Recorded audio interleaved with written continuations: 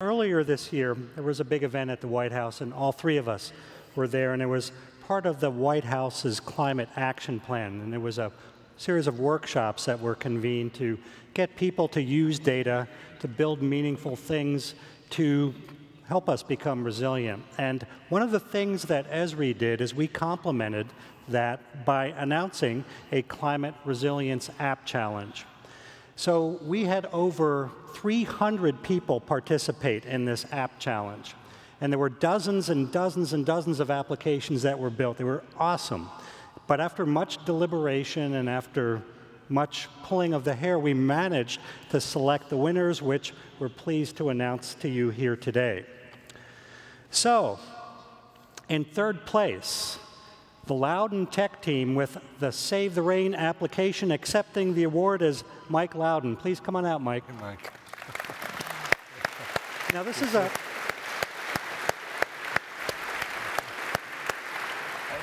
It was a very interesting application. So using this application, users could make smart choices and save water.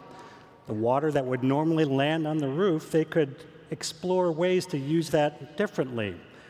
Watering lawns, washing cars, and a lot more. Next, in second place, from the Flood Forecast team is Flood Forecast, and accepting the award is Mike Lockwitz. Coming out, Mike. Thank you. Thank you so much. Thank you so much. Thank you. Now, this was a pretty amazing application. You could register your address and get push alerts notifying you if your address was in an imminent flood. And it, of course, used NOAA flood data to make that happen. Now, for our first place winner is the Minnesota Solar Suitability Analysis from the Solar Dream Team. We're going to bring the whole team on out. Thank you very much. Thank you. Thank you very much. So this was a really cool application that let you query solar data, the results of analysis, and look at things like your house or a building rooftop, and to understand its solar suitability. So a big round of applause for all of our contestants and our winners here today. Thank you very much. And thank you, Dr. Sullivan. Thank you. My pleasure, Vern. Thank you very much. See you. All right. See you. Isn't she great? She's my favorite. It's great.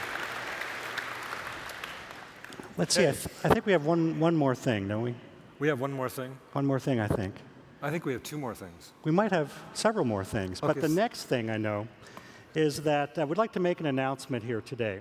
And we're not stopping with that app challenge. What we'd like to do is we'd like to take this global. So we're announcing here today the Global Disaster Resilience App Challenge. And what we've done here is we've partnered with the United Nations, specifically the UN ISDR, and that's the part of the organization that focuses on disaster reduction. So we're working with them to create this challenge. Stay tuned for announcements, and we'll be looking forward to seeing all your great apps built during this process soon. Well, thank you very much. Actually, you should invite them to participate in this.